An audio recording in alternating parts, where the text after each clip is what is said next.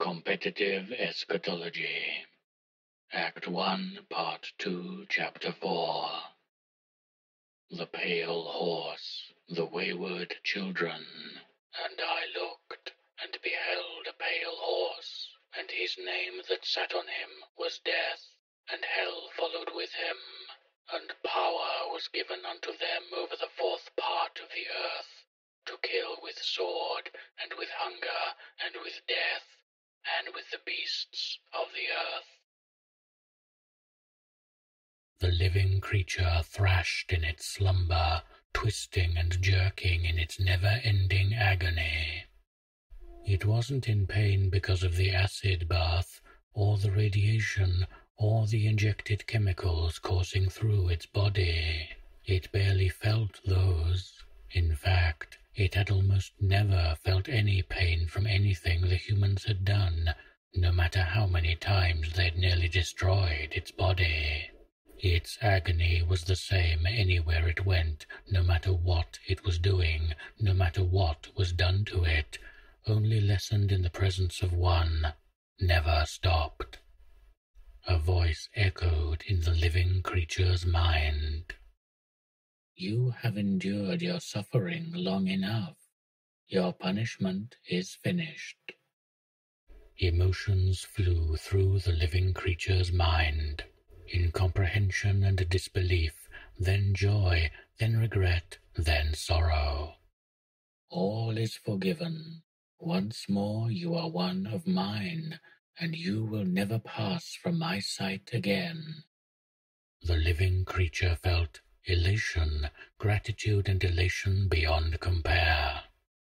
Doctor-Clef watched SCP-682 from the viewing dock above its new enclosure in Area 1032. The creature writhed in its massive holding tank. Its mouth was moving, though vital sign readouts confirmed that it was unconscious. Through the new acid mixture, you could still see it rapidly regenerating. But the mix was working excellently, in combination with the K-103 particle bombardment and the chemical cocktail regularly injected into the creature's veins by darts fired from slots in the inner tank. Really, Clef wanted this containment to work perfectly because he was so goddamn tired of SCP-682. The years of failed termination tests, the constant containment breaches, the body count numbering in the thousands. He had known some of the people on that list. A few too many. Clef had honestly expected 682 to breach containment at a dozen points during its transport to the newly built area. He had expected it to breach containment when they removed it from its original chamber at Site 19. He had been expecting it to breach containment for the past 2 weeks. Hell, he was still expecting it to breach containment now. But so far, so... SCP-682 stopped moving, all at once. Simultaneously, a warning alert came up on the monitor readout. Clef's eyes narrowed as he read it. The living creature's entire being suffused with light. The acid and the radiation and the chemicals ceased to affect it. The suffering and horror and fear drained away like water. To the living creature, it was like its eyes opening for the first time in thousands of years. Its vast wings, once cut from its back as punishment for its sins, sprouted once again. It spread its wings and flew. Chaos. 682 ripped through the walls of its tank, then the walls of the inner containment chamber. The MTF squads opened fire as it entered the secondary containment chamber. Clef didn't wait to see what would happen. He left the observation deck. At this rate, 682 was going to breach into the area at large in only minutes. When it did, it would be able to kill a lot more people before it was either contained or the last resort nuke went off. Clef did not intend to sit by while that happened. He went to the office behind the observation deck, opened the safe in the back, and took out his backup gun. Gun was something of an understatement. Cannon might have been a better description. The PSX-820 was a testosterone-fueled monstrosity straight from a 90s video game. It was an incredibly expensive weapon, designed initially to take down certain anomalous, heavily armed vehicles. In testing, it had been able to reduce 682's mass by up to 65%, depending on the power setting and how well you aimed. Clef had never been what you'd call a crack shot at close range, not without a perfectly calibrated scope. But with a cannon like this, you didn't really need to aim. He took the elevator down to the outer containment chamber and arrived not a moment too soon, judging from the racket coming from behind the 682 burst through the tertiary containment doors. Wasting not a second, Clef fired the cannon directly into the monster's face. The blast washed over the creature just as harmlessly as if Clef had been blasting it with a garden hose. Tendrils sprouted from 682's form and ripped through Clef's body. It was different, somehow changed. Shock, then loss of consciousness. The darkness receded for a little. Clef tried to prop himself up, tried to reach the case of plastic explosives attached to his belt, but he couldn't get his fingers to move the right ways. Could hardly move at all. 682 prowled relentlessly across the other side of the outer containment chamber. It didn't look like the same 682 anymore, though.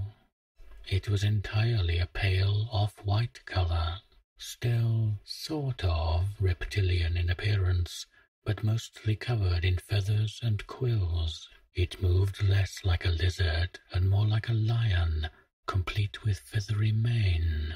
It had 2 wings folded along its back. It never had wings before. "Fucking lament," Clef muttered. "I'm gonna kick your ass so hard if 682 didn't stop ignoring him again and finish the job of killing him. If he didn't bleed to death here on the floor. If he didn't get rescued and then die of some weird 682 transmitted infection. If he survived but could ever walk again. Pretty big ifs. And then 682 turned to look at him. 6 reflective eyes blinked in the feathers on its face. "Lament," 682 said. "I recognize the name." Clef had heard 682 speak comprehensibly on only one other occasion, that recorded in its general access file. "Disgusting." Inexplicably spoken in guttural English, half of what little understanding of 682's psychology that they had. Off the record, researchers often assumed it had started out human, some kind of reality bender gone wrong. Its voice was very different now, and it wasn't speaking English. Some alien song-like sounds that for some reason Clef could understand perfectly. "Yes, Troy Lament, the man born Jeremiah Colton, the containment specialist who designed this new prison for you."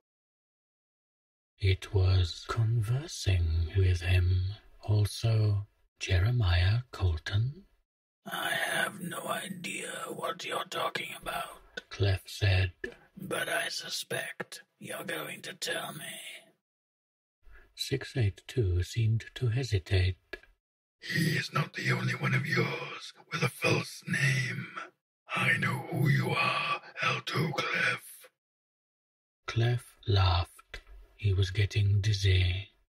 Then you should know what will happen if you kill anyone else in this containment site. The doctor-clef containment protocol activates. Then it's boom, boom, boom all the way home.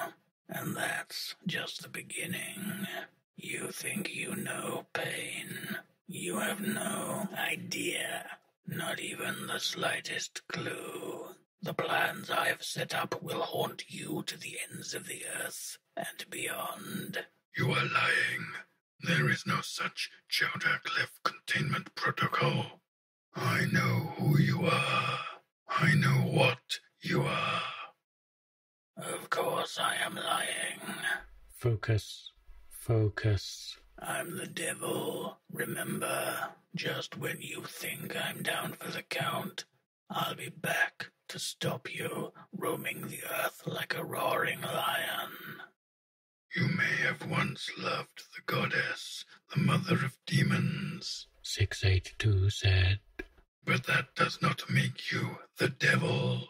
You'll take Lilith's shtick seriously, but you can't cut me a little bit of Clef coughed. slack. Blood figured. Looks like you got me good, either way. I have not killed you, only disabled you. You will be retrieved by your underlings when I leave.